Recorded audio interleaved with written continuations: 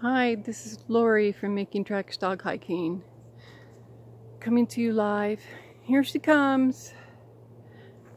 Come on, Piper. Hikes this way.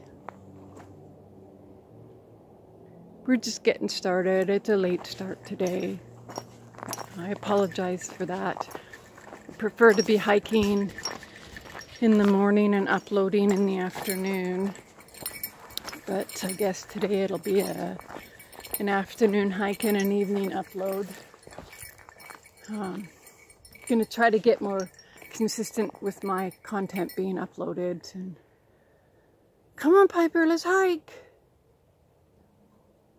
But I guess it's a bit of a process to find my rhythm and my sync and my flow once we get going down the paths again.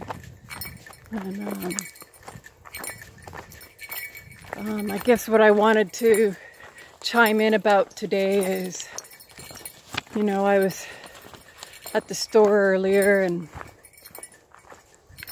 I could hear this dog barking. It seems a little warm for the dogs to be in the car now, right? Summer's here. It's been a funny, strange summer. You know, it was only 16 degrees earlier and overcast. It was sprinkling down of rain, and now the sun is out.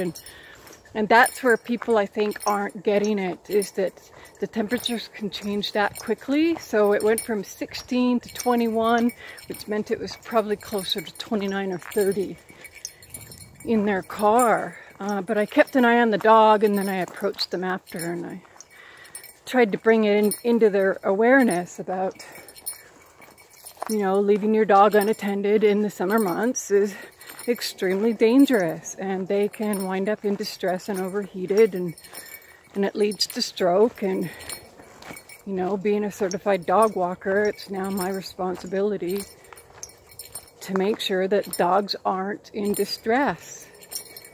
It's about prevention and intervention, and they were very upset that I approached them.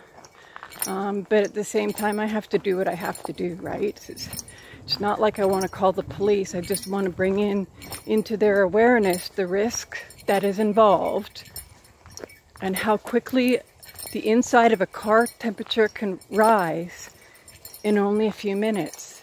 And I'm coming from a place of love and understanding and compassion, and these people were threatened and intimidated and scared and knew it all, and quite taken back that I would approach them. But, you know, if they hadn't come out of the store when they did, the next step was to notify the authorities, because it's already been published in the papers. It's all over the news. I've got articles on my blog about it.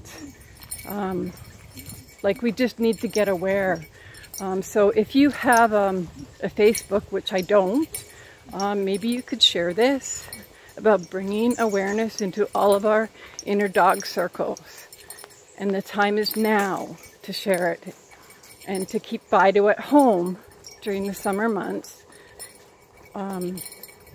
If there's not 2 or more people traveling in the car, so that Fido can wait outside while you're running into the store, right? And that was the sad part, is that there was 2 of them.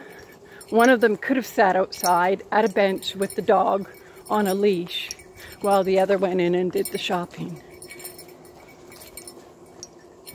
So that's the sad part. The good news is that the dog wasn't harmed. But I think next time I'm just going to vlog it. I'm going to vlog it live and try to get this awareness out so that no dog is harmed. All right, that's it for today. Thanks for coming along. We're going to go finish our hike now. I'll talk to you later. Thanks, bye.